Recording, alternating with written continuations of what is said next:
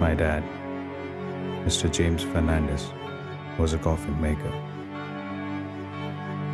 His dad was a coffin maker. My grandfather's dad was a coffin maker as well. I don't know when it began and when it will end.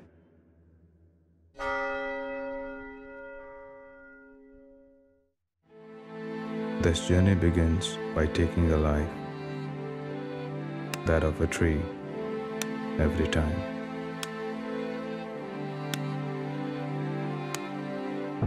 Yes, this is how it begins, depending on the wealth of the person who will use it for the first and last time.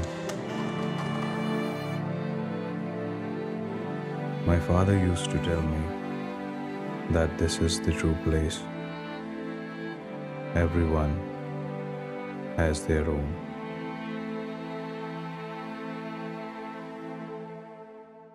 I don't know whether people respect us or not, but they know that we are the undertakers.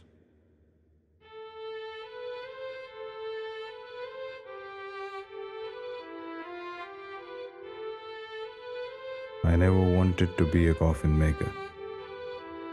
I guess my dad knew that as well.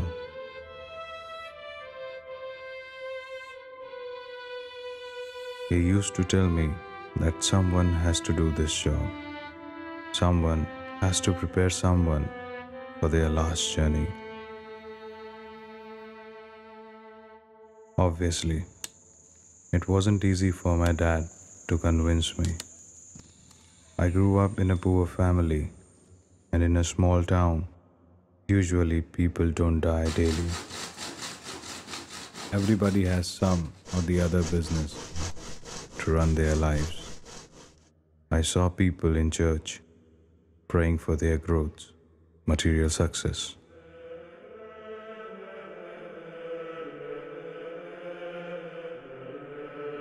I tried it as well.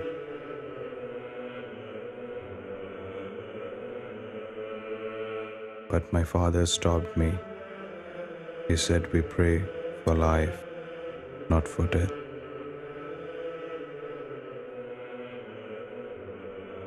But our family conditions say we just live to die. My dad failed to convince me, so I thought to convince myself. I started making an expensive coffin, probably for the rich.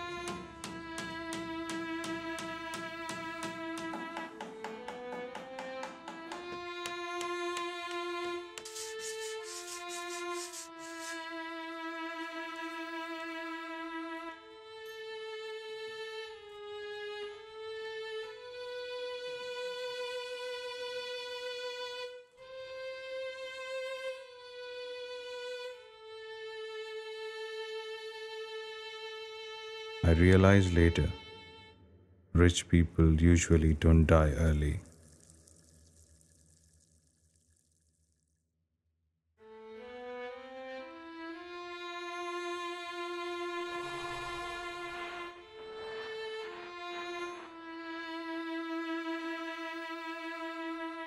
So I waited.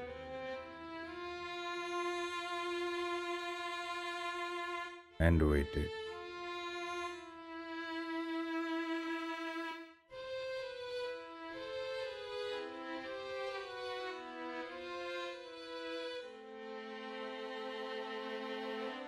And one day,